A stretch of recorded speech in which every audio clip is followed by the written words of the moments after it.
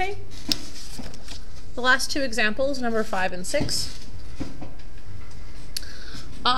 There's a couple of ways to do this. I want to get away from r's and thetas, and I want to get it back to x's and y's. So, here's what I would do. I would say that secant is like cosine, but it's the reciprocal of cosine. So I could write this as 1 over cosine of theta, right? So if I'm multiplying that by -2, it's basically the fraction -2 over cosine theta. Now, if you look at the formulas on the previous page, up here at the top, if I want to get to x, all I have to do is get r and cosine theta together. Over here, all I would have to do is multiply on both sides by cosine. Here they would cancel, and this sign would give me r cosine theta. So, cosine theta times the r, cosine theta times this fraction,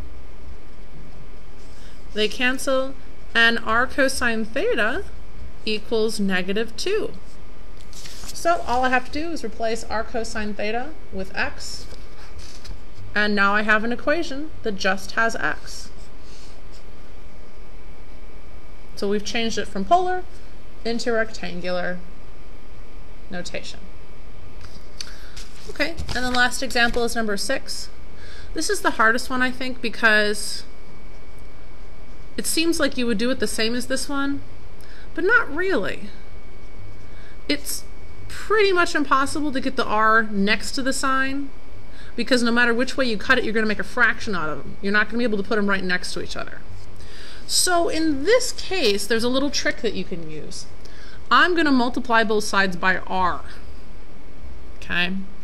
So if I multiply this side by r, I get r squared. If I multiply this side by r, I'm just going to kind of put the r in between the 10 and the sine theta. But if you put it in front, it's no big deal. The reason why I put the r next to the sine theta is, finally, we have an r next to sine theta. Remember what that is from over here? R times sine theta is the same as y. So now I have r squared equals 10 times y. Now the cool thing is on the left, r squared is what? Well, we have something that r squared is in terms of x and y. It's x squared plus y squared. So on the left, I'm going to change that to x squared plus y squared. Then, generally what we do is we don't leave it this way. We try to write it in terms of a circle, and that's seems a little unnecessary. All we would have to do is minus the 10y on both sides, but that's really how you begin writing something as a circle. It's almost a circle. The way that we write a circle is that it's like x plus or minus a quantity squared, whole thing squared, and then plus y plus or minus whole thing squared quantity equals 0, or equals some number that the radius squared is. So that's kind of what we're doing now. We're going to try to change this so that it looks like a circle, because that's actually what it is. So putting it in standard form of a circle is the last step here. All right. So what do we do to put this in the standard form of a circle? We do something called completing the square. We practiced this a long time ago. You may not remember, so here's a quick review.